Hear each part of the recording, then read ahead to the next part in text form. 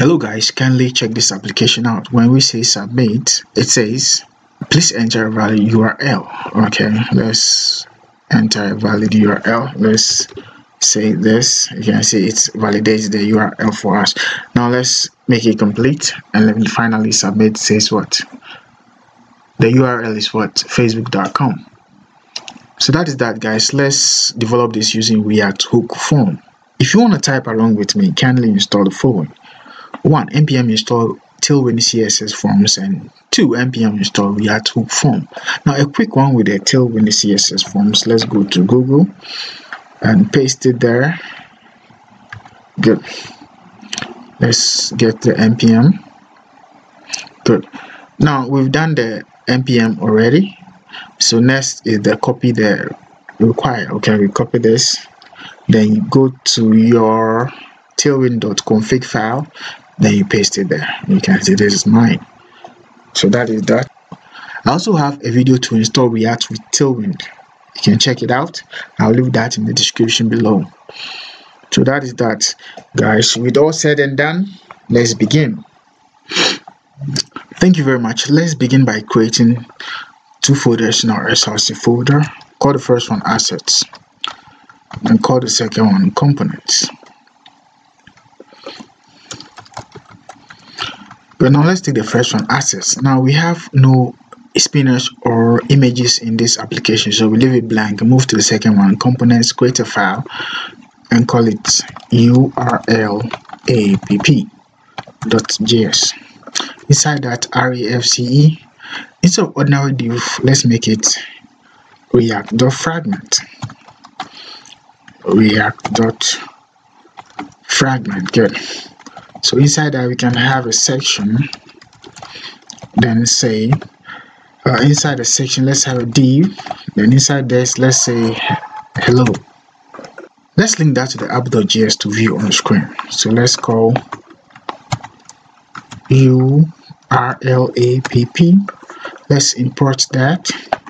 We say import you get from where, from components.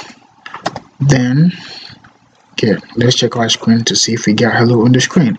Great, we got hello on the screen, means we're ready to go. So let's reposition everything since it's mobile first. Good, we're ready now. Now let's take the div off and create a form. So we say form. So inside the form, what do we need? Let's now have the div for the background. So we give it a class name and say bg white. Then let's give it width, auto, height 96. Let's give it mt 20 and mx. Let's give it 5. What else? Let's make it rounded, lg. Good, that is that. For the background, let's work on the header. So we can see header section. So in the header section, what do we need? Let's give it a div. Inside the div, let's give it a p tag. Okay, inside the p tag, let's say validate URL input. Good, let's give that a class name. Class name equals uppercase, font bold, text for Excel. What else? Text center. Let's give that a height. So we move to the div, give the class name and say height. Let's give it 28. Then let's give flex, justify center, and items center. So that is that. Let's give it some shadow. Good. So I think we're ready with the header. Next is the body. So let's move down and say body section. Now with our body section, let's create a div. Inside the div, let's create another div. Okay, so inside this div, let's create 2 divs. Call the first one 1 and create another div and call it L. So that is that. Now let's take the one. Let's put our input there. So we say input. Inside that, let's give it what's the name? Oh no, type. Come on. Good. The type is not thirst. Good. Type is what? URL. Good. So next, let's give the class name equals width. Let's give it full. What else? Let's give it height 16. Let's give it thirst for Excel. Now what else again? Let's make it rounded. LG. Okay, that's that. Now let's give it some, what's the name? Some MX. So we give it a class name equals, we say MX. Let's give it 5. Then let's give it MT14. Good. I think that is that for now. Next, let's work on the submit button. Okay, so this is the body. You can see the body div. Okay, we're done with the body. So next, let's go on to the submit btn. Okay, so let's create a div for that. So we say div. Inside the div, let's create an input. Inside the input, let's have our submit type. Oh, sorry. No. So we say type equals submit. Then let's give it value equals what? Submit. Then next is what? Class name equals, let's give it, let's give it class name equals width to fifth. Then height, let's give it 10. Then what else? Let's give it BG pink 500. Then text white, font bold, then rounded LG. So that is that. Let's center it. So we go to the div, then we say class name equals flex justify center. Then what? Items center. Let's give it MT12. Good. So that is that for the setup. I guess we're ready for validation. So to begin validation, let's go to Google and type what? React to form. Good. So inside that, let's open it, then get started. npm install. We've done that already, so let's import it. Copy the import, go to, let's expand the code. Go to and import it. Okay, now let's go back, then copy the handle events. We copy that too, go to our code, then we say handle events. Let's paste that there. Next one is going to go at handle submit. Okay, let's go copy it. Good. We copy that and go paste. Good. Now it's console.log data. Let's make it alert data. So we say alert into bracket JSON dot stringify data. Good. So like this. Okay. Now next is the on submit on the form. Let's go check it out. Yeah, the on submit. Let's copy that too. Then go to our code and go to the form and paste it there. Good. So that is that. Now let's check our screen to see if the form is working.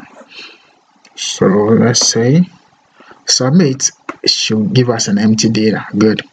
So that is working. Let's get our register the event. So we copy that, then go to our code after the class name of the URL input, we paste it there. Okay, so let's do that.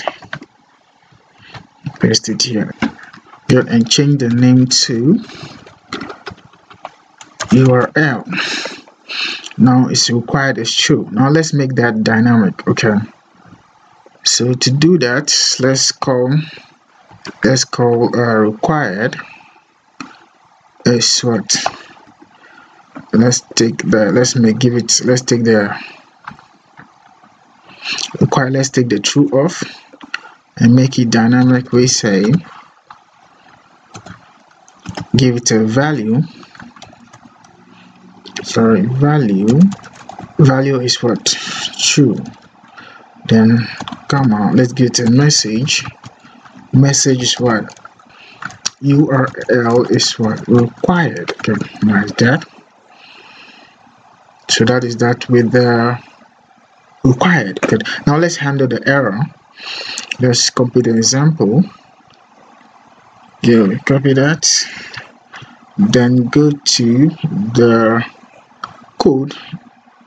Let's paste it there. Let's take this error off and paste it there. The errors dots. Let's change the name to URL.